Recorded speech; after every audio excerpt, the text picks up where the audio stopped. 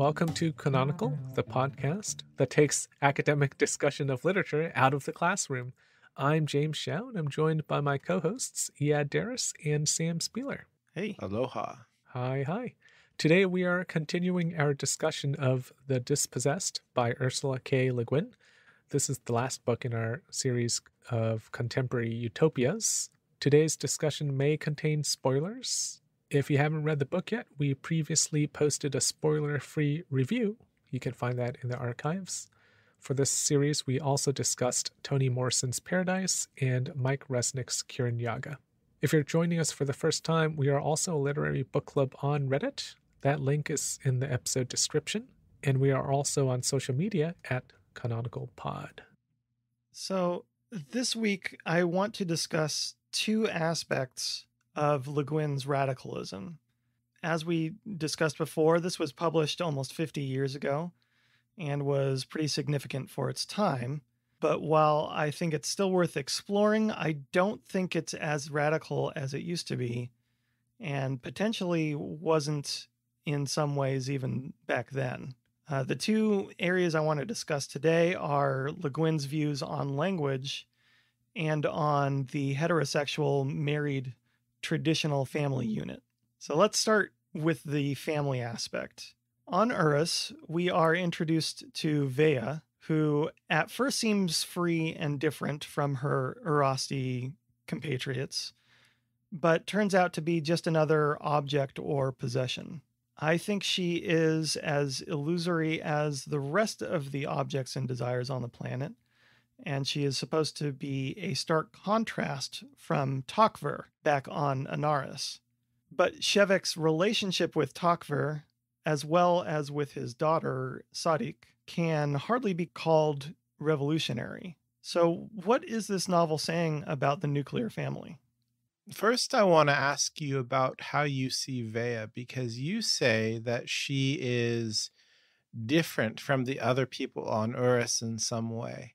And I'm not sure if she's really that different. What do you mean?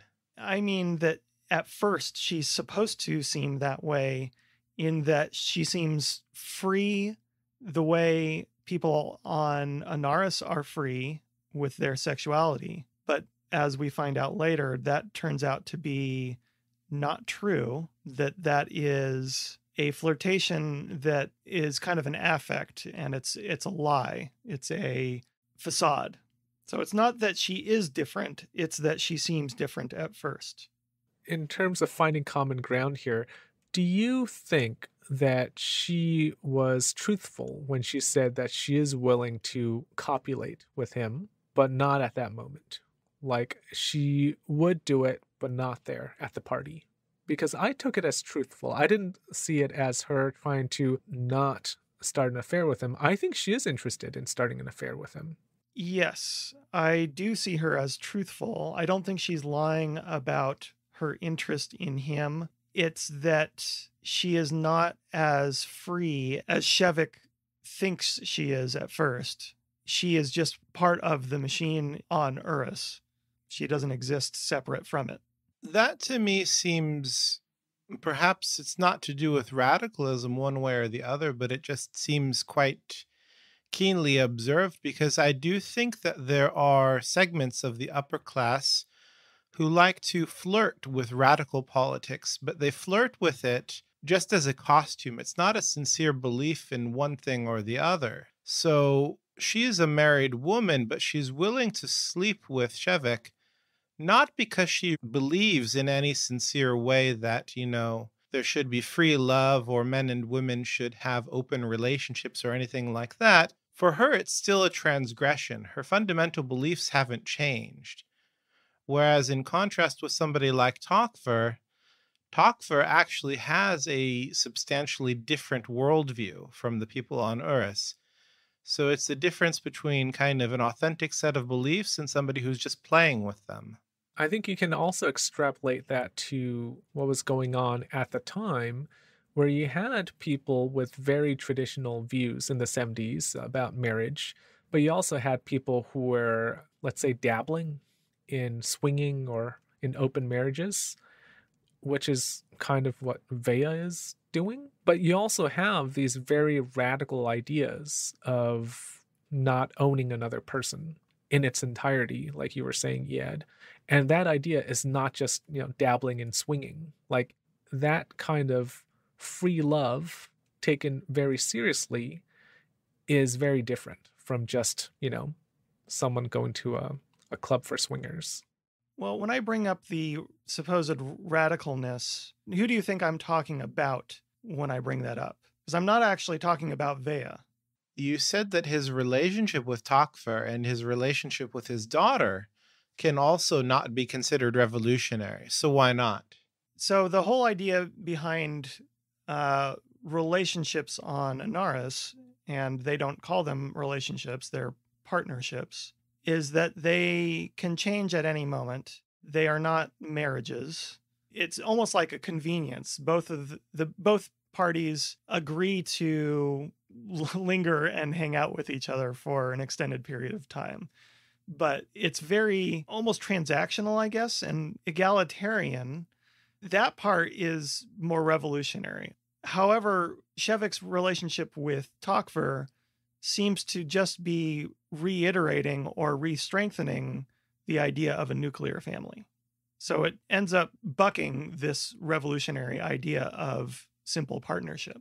I think that Le Guin does that to show that there is something in Shevek and perhaps in others that wants to stay with other people in the traditional family unit, regardless of the custom of their society. Like, it's not easy for him to stay with this woman and his daughter, but he makes an effort to do it. Why does he make that effort? And I think that you're right that it establishes that family unit as something to be prized and something valuable, but I don't think that Le Guin does that naively. I think that she's making a point. I agree in that we feel that it seems like she's arguing for the nuclear family because the protagonist is someone who wants the nuclear family.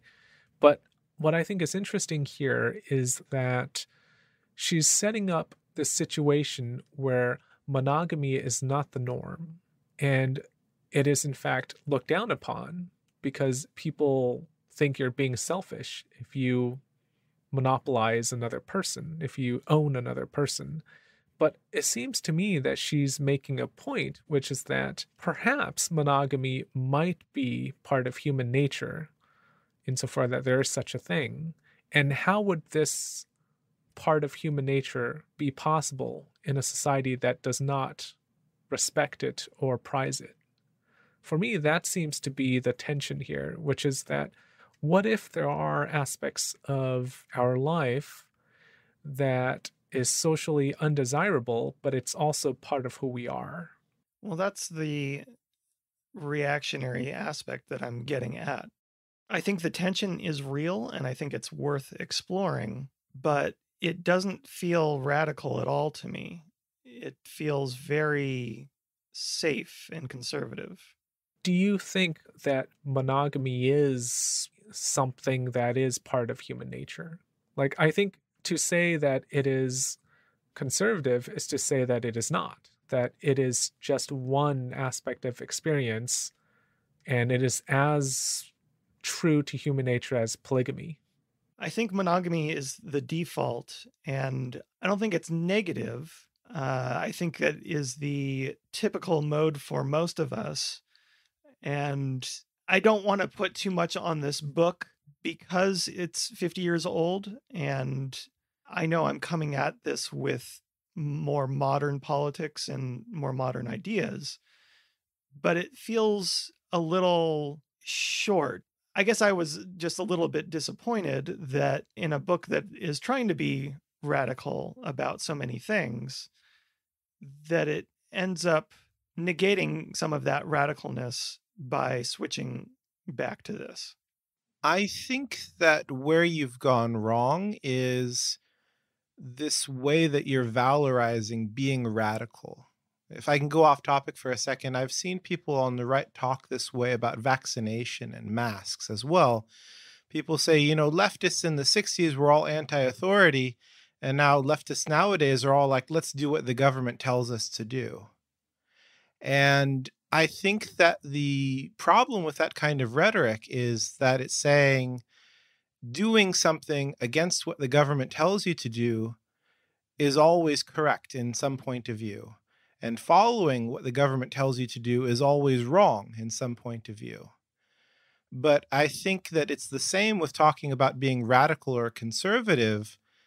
Being radical is good when you're radical for a reason, when there's something that you're going against that needs to be changed. So if you're making the argument that the novel is too traditional or that it's being reactionary, then I think that the burden would be on you to say, why is this something that needs to be changed? I think the radical part of this book is the societal structure that is set up on Anaris, where people don't have to be monogamous. And in fact, most people are not until later in life. Like for me, that is quite a change from how we live our life, even today, like 50 years after the 70s. Before I answer Ead's, let me answer you, James, and it will bring Ead's point back around. I want to move on to Bedap, their gay friend. I believe he's the only out gay character in the book. He also feels unconvincing to me and a bit reactionary. Le Guin takes the effort to create this character, but I think he ends up being reduced to his lack of an inability to have a family. And again, this was written 50 years ago and is not the main focus of the novel, but it still felt lacking to me. For example, one part toward the end of the book, because of her father, Shevek, Sadiq is upset. She and her family have been labeled traitors. And so she's crying and Shevek is consoling her. And it's an obvious family moment that Bedap is witnessing. He's standing near them. And so he leaves to leave father and daughter consoling each other. And as he's leaving, he's thinking about this. And he says to himself, 40 in a few decades, what have I done? What have I been doing? Nothing. Meddling. Meddling in other people's lives because I don't have one. I never took the time. And the time's going to run out on me all at once. And I will never have had that. I think there are different ways to read this. But to me, it is reflecting on his life. And it's his inability to have a family like Shevek's. Because even if he is able to find a partner, he is not going to be able to have a child, at least with what we know about their society. And again, I know I'm coming at this 50 years later, but it just feels like it's lacking in imagination. I think the problem with Bedap and his homosexuality in this scene is that Le Guin is doing two things at once when she probably shouldn't have. When we typically think about gay men, we often think of promiscuity. And for Bedap to have this thought in his mind, we are thinking that he is promiscuous, and that has led him away from having a rewarding family life. But what I think he is trying to do, or what Le Guin is trying to do, is to say that he lacks this not because he's gay, but because he lives on Anaris, and it's not the custom on Anaris to have this life. That's also how I understood it, mainly because it seems like the focus is on work. Like in Anaris, you're defined by the things you do. That's the focus of Anaris. It's not who you are, where you come from. His sexuality actually doesn't matter at all. It's what he does, and he has not created a child. I also think, I mean, this is perhaps different, and maybe I'm approaching it because I'm, not gay, and so I'm obviously biased, but don't gay men and women sometimes wish that they could have children? Like, not that they wish they were straight, but that they wish they could have children. Yeah, and there are solutions to that. I think you might be right about the focus on work, but I think there's an ambiguity here, and I think that ambiguity is the issue for me. I don't think the work aspect is the only aspect. You can do, we've already discussed before how you can do anything with your science fiction. So it seems to me that this is lacking in imagination to have this character who is defined, at least in part, by his sexuality, to be lacking in this way. I do agree with you in that I think the parameters of what it's like to be a gay person on Anaris is not firmly established. I think that's lacking because we don't really know what is available to him if he wants to have a child. We don't really know what being gay in Anaris is like. Like, we understand that it's socially acceptable, which I think is quite radical, given that this was published 50 years ago. Right. Before the AIDS epidemic. You even have Badap and Shevek coupling, even though, Shevek, I guess, is mostly straight, but he is willing to couple with guys as well. So he's, somewhere on that spectrum, not like entirely heterosexual. I think presenting that is pretty radical given the time. But yeah, I think the big fault here, something that you both mentioned, is that she just is not giving enough care to this. She didn't really portray what it's like to be gay on Anaris. It makes me wonder, why is he even gay? Like, why have that issue at all for this character? I don't know if it's an issue, though. I think him not having a family and wanting a family is an issue. But, as I said, him being gay is separate from that. I think the problem is that Le Guin doesn't see how readers like us would kind of conflate the two and see the problem with thinking of gay men lamenting their promiscuous, unproductive family lives.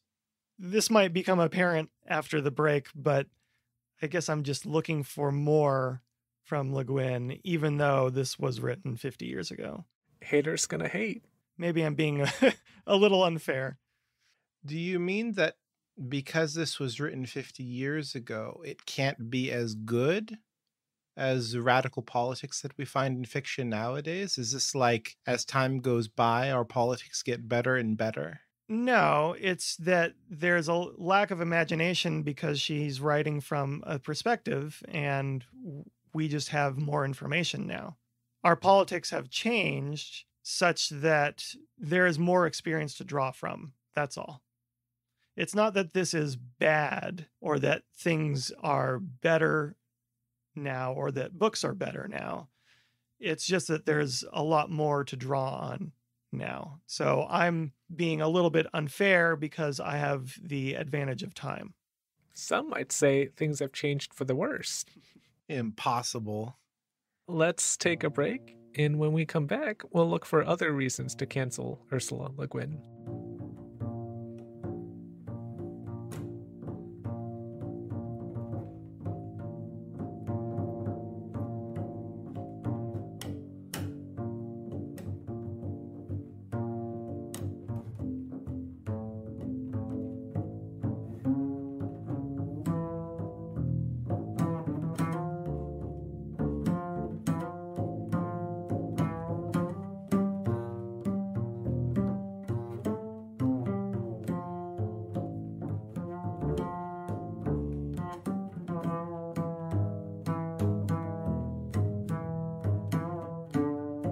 Welcome back. So, Sam, you want to talk about Worf from Star Trek? Yeah, that's exactly what I want to talk about. There's one other area of radicalism that I wanted to discuss, and that is Le Guin's ideas on language. There is something called the hypothesis of linguistic relativity, or James's preferred name for it, the Sapir-Whorf hypothesis, which is a principle suggesting that the structure of a language affects its speaker's worldview or cognition, and thus people's perceptions are relative to their spoken language. This novel is a prime example of an experiment in that hypothesis with Pravik, the language that is spoken on Anaris. Another well-known example is George Orwell's 1984, where newspeak is created to ensure conformity. So before we get into Pravik, let me explain a little bit more about this Sapir-Whorf theory. So at its strongest, this hypothesis maintains that thought itself presupposes language, that we require a system of symbols to help us conceptualize and communicate. So it follows then that our experience would depend on the language through which it's expressed. So this theory or hypothesis was created in the 1920s in part by researching the southwestern Native American Hopi tribes' language, which prioritizes how it sees time, not as a linear sequence, but in relation to events that have occurred, are occurring, or will occur. So I think this idea of Pravik and this idea of Sapir-Whorf, it's an interesting idea, especially that a civilization can be deliberately shaped with the help of a language created by the civilization's founders. But putting aside the Esperanto reminiscent question of how exactly would you get an entire civilization to switch languages, how convincing of an idea is this that Pravik was designed by the planet's first settlers to embed the shared belief system that makes their society possible? I would say it's very persuasive. I believe that it's possible. I think the question really comes down to how deeply you expect something to be embedded in somebody's mind because of the language that they use. Maybe you've heard of this idea in linguistics of GRU, which is that many languages don't have different terms for green and blue. But people who speak those languages still see and perceive green and blue differently. They just don't have language to express that difference. So at that level, language doesn't determine perception. But I think in the novel, what we're talking about is not really the way that they see color, but their attitudes towards behaviors and their attitudes towards ideas. And that I think definitely can be influenced by the language that you speak. I don't see a problem with that at all. All I know is that Wikipedia says that it's been somewhat debunked. Yeah, this idea is mostly debunked now. Linguistics has mostly decided that language does not come before thought. I think that there's a difference between saying that language comes before thought and that language influences mental content. It's quite clear that language doesn't come before thought because there are many times when we have a thought or a feeling, and you especially, Sam, know what this is like when you struggle to find the words to express yourself. So I think that that's quite clear that we have ideas and we don't have the words for them ready.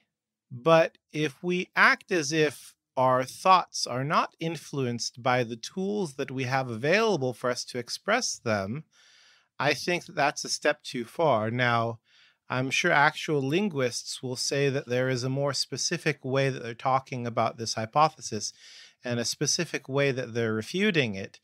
But just for me as a layperson, it does seem rational, especially for a monolingual person, to be very much influenced by the language he has available to him. I think you're right that we are influenced by our language, but I mean, I think it falling into disrepute is for good reason. I can't pretend that I know all of the linguistics studies of the day, but one of the refutes I've seen is from Steven Pinker following in the footsteps of Noam Chomsky, saying that all languages are capable of expressing anything, that even if they don't have a word for something, like in your example, green, blue, if there's a need for that word, they can coin it if they want to. Every language can be, expanded on. Another example, like the Inuit languages, I think we've talked about how there's, what is it, like 17 words for snow or something in at least one of the Inuit language. It's not that English can't measure against that. We do just have the one word snow, But we have other ways of making up for that. We have closely packed snow or powdery snow or wet, runny snow. Right. Actually, I had heard that your 17 ways of talking about snow is, I don't know if I want to say fake news, but it's kind of an urban legend. It's like German, where German is a synthetic language and you create new words by combining other words. And so they would have one long word that refers to densely packed snow and another long word which is even more densely packed snow and so on. So it's kind of a shorthand for saying that these are different words when the ideas are just present in their language in different combinations. But I mean, I guess the utility is the thing. Like, you have different ways of speaking when you have different reasons for speaking. And for people who spend a lot of time around snow, they have different reasons for talking about snow than we do. In the novel, though, I don't think it's so substantial because I think it operates, at least from my understanding, on a more surface level when they use certain words that seem to be neologisms, like they talk about people as proprietarians, and that's an insult in their mind. That to me, I think definitely is possible because I think it's being done here in China, like the way people speak expresses an attitude. And in society, when you hear people speak and express a certain attitude, you're more inclined to parrot that attitude. So it's much more to do with kind of the social use of language rather than an internal use of language. Yeah, I guess so. It becomes more of a social thing. But does that influence your actions? So I'm not a linguist, but as far as I understand it, linguistic determinism, it has been more or less debunked. The influence of language is not so strong so as to determine the way one thinks, but there is influence. And that's, I think, where you could ask the question, are Le Guin and Orwell kind of making language more powerful than it has any right to be? That language can actually determine the way one thinks. And I think to answer the question first is that what Le Guin is presenting here? Like, is the language of Pravik or Pravich, like, is that actually helping determine the way people think, or is it just kind of influencing? I don't know if there's enough evidence for me to say either way. I guess I can't really answer that question. I think in 1984, though, I think Orwell does make a point to say, like, the language is constraining the way people think. To get back to your broader idea here of radicalism, Sam, between those two options of influencing and determining, which do you think would have been the more radical choice for Le Guin to take? I mean, I'm not Sam, obviously, but it's kind of hard to answer because Wait. Are you sure? because like this is like a cultural question when we talk about radicalism, right? The way that Sam is talking about it. But what we're talking about here is more of an academic question, like which is more academically radical. Hard to say. I think as lay people, though, we have intuitions about the way it works. And I think that our intuition would probably be that language influences thoughts, but it doesn't determine them. So if, Sam is correct that Le Guin is trying to say that Pravik determines the way people on Anaris think, then that would be a radical opinion or a radical idea because it's very different from the way we normally think about language. Do you think there is enough evidence in the book to support the claim? I don't think so. I don't think there's enough evidence to support it either way, to say whether or not Le Guin is saying it's determining the way people on Anaris is thinking, or if she's just saying it's influencing, or it's a byproduct of the way people are thinking. I honestly can't really answer. I don't really know. But one of the reasons why I brought this up is I don't know if it's convincing either. Just the idea of it. I think it's an interesting idea. This created language, this engineered language designed to get people to behave a certain way. I don't know if it's actually carried out effectively, though. The problem I'm running into is that I think if the book were actually written in this way, it would be really poorly written.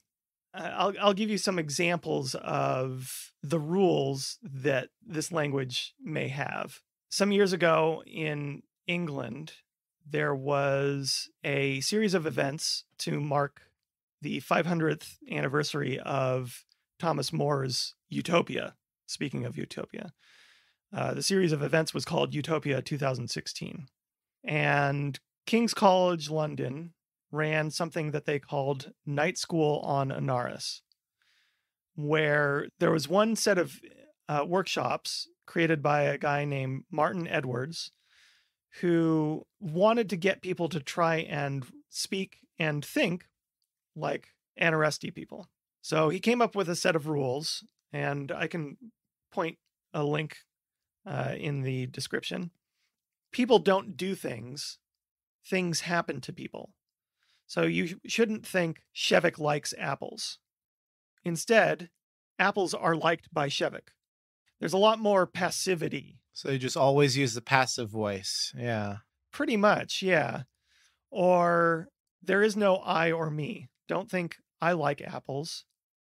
Think apples are liked by a speaker. The opposite of that would be it's not you like apples. It's apples are liked by the listener. There's also, you're not supposed to have words like give or have because that implies possession. There's all sorts of rules like that, and I don't think she follows them at all, really.